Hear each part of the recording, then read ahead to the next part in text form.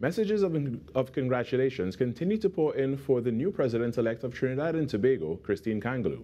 In a release, the National Women's League of the People's National Movement said Ms. Kangaloo's wealth of experience in her professional life and other leadership roles will contribute to her assured success during her term. The League noted that this is the second woman to hold this distinguished office in this country, and they are elated that the women in TNT continue to play a pivotal role in decision-making in society.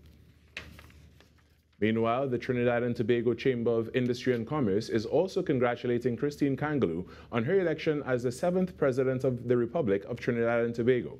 In a release, the Chamber said it is a proud moment and an important milestone for our nation as it witnesses the inauguration of our country's second female president, signifying women leading the way and holding the highest public office in our recent history.